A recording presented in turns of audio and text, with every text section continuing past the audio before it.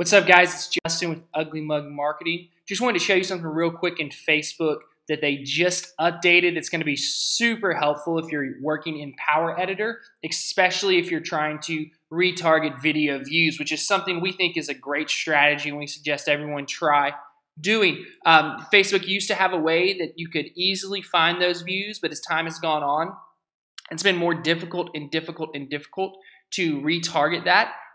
What they did is they made a list or an audience that you could search for each video. So if you had 2,500 people watch a video, so 2,500 people watched it, you could get a list where it said, people who viewed this, put it on there, and you can send an ad directly to them. But as time's gone on, Facebook's made that more difficult.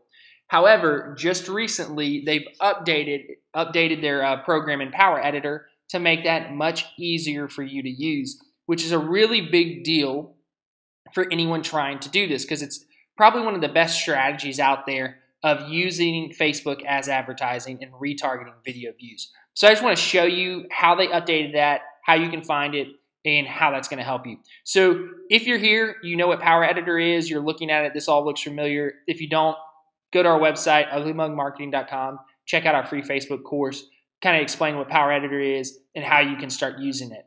But this is what Power Editor, we're in our ad set here. We've already created our campaign. We're working our ad set. There's your budget. There's your schedule. Not going to worry about that. We're going to look at audience. Now, normally, when you go into audience, what you're going to do is you're going to say, well, I'm going to do, a region or a location, age, gender. I'm going to even possibly do something like detailed targeting. So I'm going to say someone who likes fashion or whatever. What we want to do today, though, is actually create a new audience. And some of you maybe have done this. Some of you may have not. So I'm going to go create new, and I'm going to do custom audience. Click right here. And we're not going to click on any of these, not worry about these. We're going to go straight to engagement on Facebook.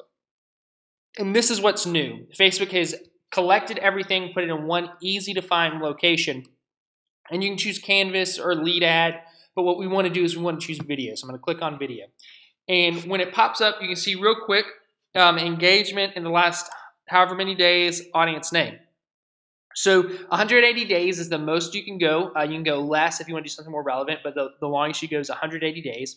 You want to put in your audience name. So I know specifically that I'm going to make this audience for Facebook. We're advertising about our Facebook products, what we can do, our consulting, et cetera, et cetera. So how I'm going to do that, though, is I'm going to choose who I want to see that. And you can choose people who viewed a video for at least 3 seconds, 10 seconds, 25%, 50%, 75, 95. And as you can imagine, the longer someone's viewed a video, the more engaged they are with what you're doing or what video you did.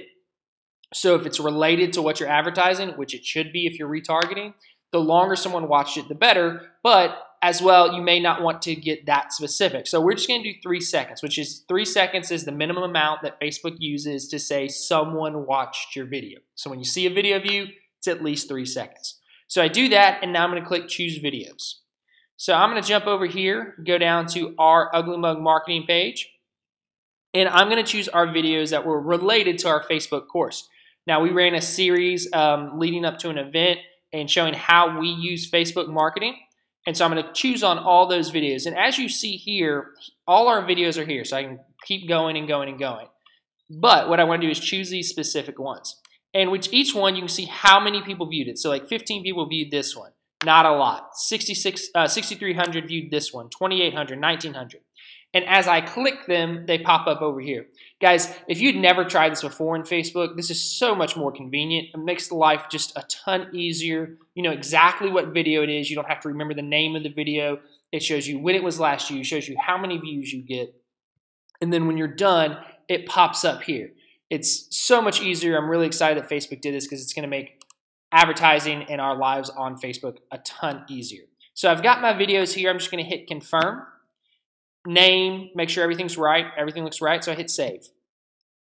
Now it tells me it's creating that custom audience. Could take up to 30 minutes for it to be used. So that's why you're going to see here your audience definition. Some people may freak out when they see this, but just give it time. Once you create your ad, once that audience is created, that definition will be high. Right now it's saying less than 1,000 people. We know that's not true. We saw how many views we had. We're at least looking at 9,000 to 10,000 minimum. So that's there, and you can see my custom audience is Facebook. Now, if you wanted, you could go more detailed. People who watch those videos within a certain location, within a certain age, gender, language, your specific detailed targeting.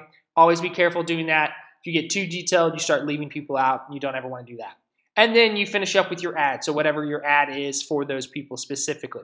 So guys, that's the new update with Facebook and the custom audience. It's going to be a real big help for you if you're implementing the retargeting strategy off of video views. And if you're not, absolutely suggest that you do that.